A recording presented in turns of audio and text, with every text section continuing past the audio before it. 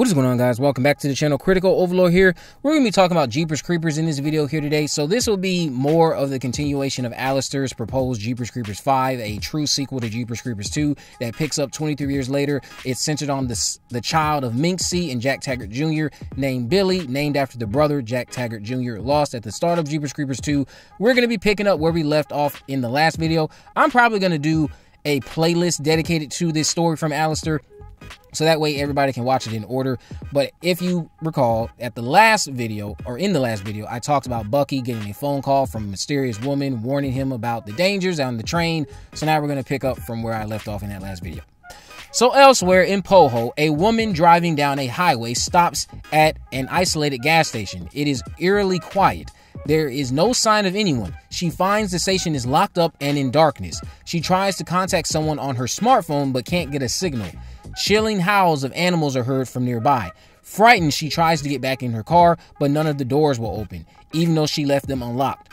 She sees something moving behind the gas pumps and lets out a blood-curdling scream. A police car approaches the station and pulls over. Two Poho officers step out and investigate. They find the woman's smartphone on the ground. They realize this is another abduction case, the sixth one in the past hour. One of the officers sees a sign at the shop window saying the station is closed until the end of the month. He does the simple math and says the station is closed for 23 days. Everyone on the train has now moved to the front carriage, with most of them terrified. Erica is comforting Julie, the distraught wife of Peter, the passenger who vanished. Louis, the train conductor, suggests that they all get off the train and travel on foot down the railway line, saying it will lead them directly into Poho. He estimates it's only a 4-mile journey. Erica reminds them about the farm that she believes is less than a mile to the east, but Billy points out that's the direction of where Peter said he saw something in the field. The passengers agree to walk down the track.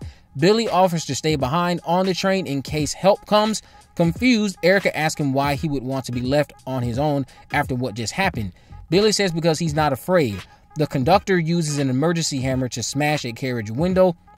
While Billy isn't looking, Erica picks his backpack off the floor and sneaks off with it into the next carriage. She looks inside and finds a small plastic bag containing some kind of blade. She takes the weapon out of the bag and looks at it in her hand. It's one of the Creepers' hunting knives, the same one used to pin Scotty to a tree in Jeepers Creepers 2. In a split second, the knife shoots out of her hand and hits the wall. Louis is now outside. He looks underneath the train with his flashlight and several crows shoot out past him. Much to his shock, the crows fly off into the sky and it soon goes quiet again. He tells the passengers to start climbing out the window one at a time. A man can be heard calling for help from nearby. Louis shines his flashlight at the field but can't see anyone. The unseen man continues to plead for help. Julie says that's her husband's voice. Billy enters the middle carriage and is shocked to see Erica has found the knife. Louis, armed with a gun, searches for Peter in the field and soon finds him crouching down beside some barbed wire. Peter stands up and lifts his head to look at Louis in an unusual manner, as if he's been controlled. Speaking with a deep voice, he states, "You will listen to me. Only one of you holds my interest. One of you has knowledge that can serve me. This one shall come to me, or I will take all of you." Peter's neck breaks and his body falls to the ground.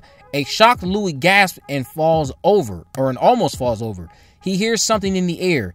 He shines his flashlight up at a tree, but there's no sign of anything. Billy is furious with Erica for looking in his bag, but she demands to know what sort of knife this is. She says he knows something that he's not telling her.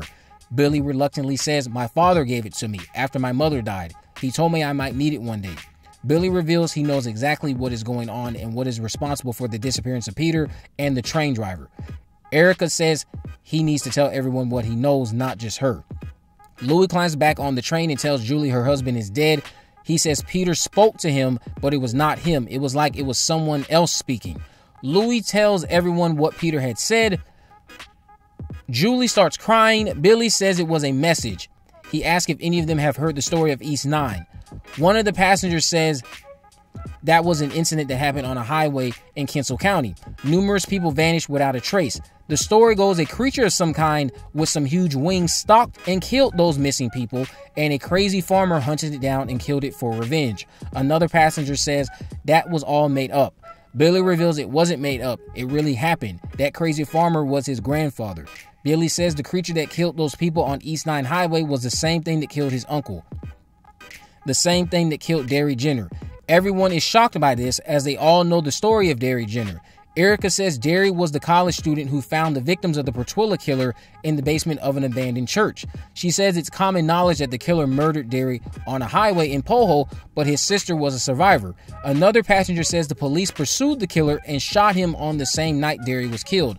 Billy says there was no serial killer, at least not in the formal sense. He reveals there was a major cover-up by the Poho police to hide the truth. The official story is that a deranged man drove around in an old brown truck and kidnapped and killed people, but the Poho police knew the killer was not just a man and they did not kill it. Billy believes he is the one who the creeper wants and says he will face it alone. He is prepared to go out there if it means keeping everyone else on the train safe. Louis offers Billy his gun, saying it might come in handy. Billy tells him to keep it. He climbs out of the train and goes into the field waiting for the creeper to take him. A crow appears on a fence, making a loud call. Billy hears the sound of a galloping horse. He looks around, but there's nothing. The hoofs stop and the crow is gone. Sensing something isn't right, Billy heads back to the train and climbs back on board. Suddenly, the train begins moving forward. He, Erica, and Louis run to the driver compartment, but there's no one there. The train comes to a stop in the middle carriage where everyone else is, separate from the front carriage, and begins moving in the opposite direction. Billy, Erica, and Louis run to the end of the carriage they are in and can only watch as the rest of the train moves away and disappears into the darkness, leaving behind only the fading screams of the other passengers. Something lands on the roof above them. They hear the sounds of footsteps. Louis is violently thrown down the hallway and hits a wall. The lights begin to turn off and on. Erica is lifted up in the air, unable to move or speak. The creeper emerges from the shadowy compartment and smiles. Billy looks at Erica and realizes she is the one the creeper wants. Billy walks towards it and reveals the knife. Billy stares intently at the creeper for a moment and throws the knife as hard as he can at it. The creeper jumps back into the shadows and vanishes as the knife impales him. The entire carriage begins to shake. Erica is released from the creeper's supernatural grip. Billy recovers the gun that Louis offered him and uses it to shoot a window open. He and Erica both jump outside and start running through the field where they meet Bucky. Billy, knowing who Bucky is, tells him the creeper has returned. Bucky says he knows. The train carriage explodes. Bucky leads the pair to his police car on a stretch of a road where they drive away. Bucky tells them about the anonymous phone call he received at the residence of a missing man named Jules, who has connections with Jack Taggart Sr. Billy says Jules is a friend of the family and a member of a team of men who swore to help Jack defeat the creeper on the evening it would supposedly awake, which is 2 days from now. Bucky says it has awakened earlier than they thought. Billy says they need to drive to his grandfather's farm. And that is how this chapter of my story for Alistair's reports will conclude. This is amazing, Alistair. This is honestly just quite fantastic. Look at how this man has explained how Poho has treated the events from 23 years ago, covering it up, putting out false realities to the public to manipulate them into thinking it's something that they want to believe. Because of course you can't just say, hey, some demonic thing took this boy. Look at all the cover-ups. Look at the way he's weaving in the legacy cast with these new characters. Look at how everything is very suspenseful, tension-based, and you don't have a lot of the creeper being showcased. You're treating it the way it should be. It's been 23 years. We're not seeing a lot of him. He's being kept in the shadows. You're building up to it. And yeah, we're seeing some more of him towards the end of what I just talked about in this video. But you're doing a fine job with this story, Alistair. This is amazing.